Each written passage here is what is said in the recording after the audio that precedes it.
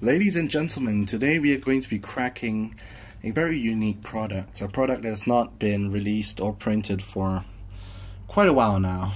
We're going to be cracking Odyssey, an expert level expansion of Magic the Gathering, and it's a tournament pack, which means that it's 75 additional cards, 3 rares, and a bunch of commons and lands. So you can see it's still in a shrink wrap, so fresh off the shelf, even though the shelf was gone for many years. And let's just get cracking. Let's find the hole. Unfortunately, this is not an alpha or beta pack, which would have been, well, worth more than a year of college, but it's something.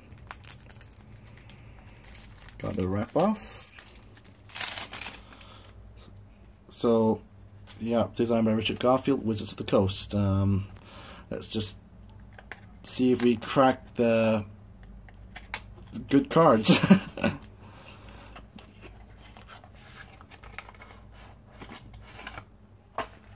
So our foil, or premium card as they used to call it, is a Patriarch Desire. +2, -2, threshold. So it gets +4, -4, which is kind of not really as good nowadays, but those days it would have been considered quite a catch. Island, swamp, you get your basic lands.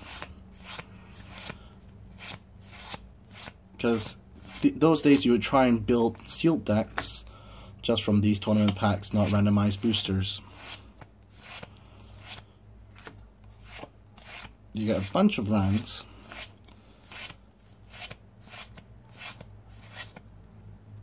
And now let's go from the back, because the rares are in front. You also get two sheets of a rule sheet and a little questionnaire, cute stuff. For example, Harry Potter TCG, it doesn't exist anymore. Alright, so yeah, so let's start with our first one, a Leaf Dancer. 2/2 Forest Walk. Forest Walk means that it cannot be blocked unless when an opponent controls a forest. You have Aether Burst. 1 blue, 1 colorless. Return up to exiled creatures to their owner's hands, where 1x is 1 plus the number of Aether Burst cards in all graveyards as you play Aether Bursts. Scorching Missile, standard 4 damage burn. Pilgrim of Justice, protection from red. Zombie Cannibal, standard 1/1. Muscle Burst. Escape Artist, an unblockable creature. Anarchist. This is actually something that I would play in some EDH decks. Pilgrim of Virtue. Shelter. Nantuko Disciple. Cephalid Looter. Standard looting ability. Thermal Blast. 5 mana, basically Lava Axe. Fright Crawler, Threshold, +2/+2 can't block. So 2 mana for 3/3 that can't block is not bad.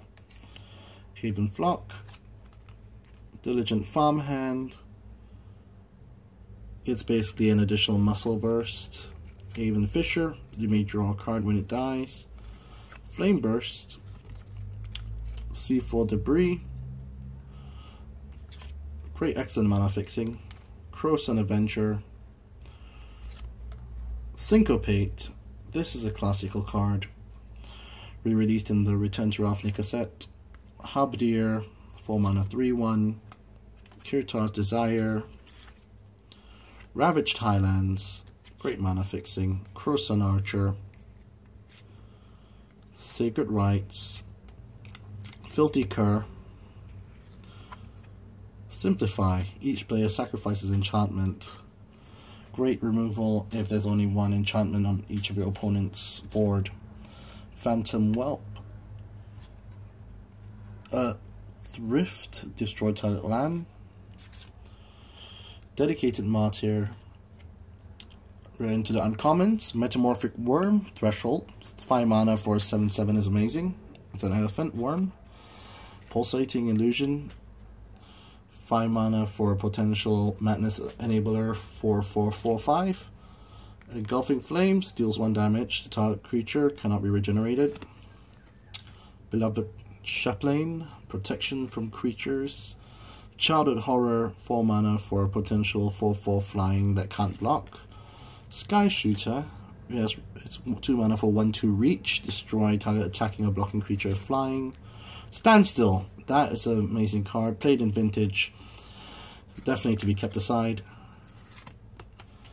Demolish, standard artifact and land removal. Spear of Truth, just prevention of damage.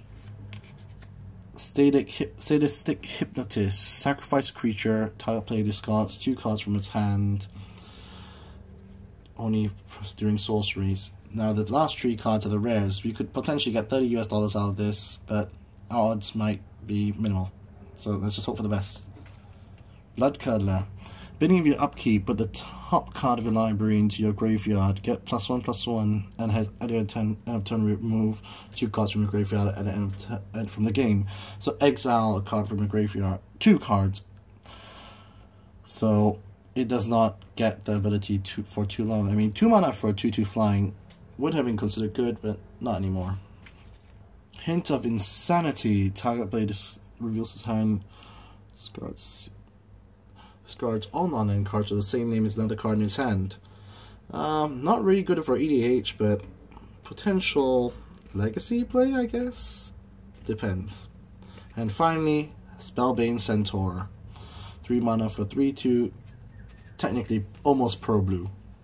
So we kind of didn't really hit much, but although Standstill and Anarchists are my 2 personal favorite picks, because it's 2 mana for draw 3 cards and 5 mana to get a sorcery card from your graveyard to your hand, which is easily flickerable with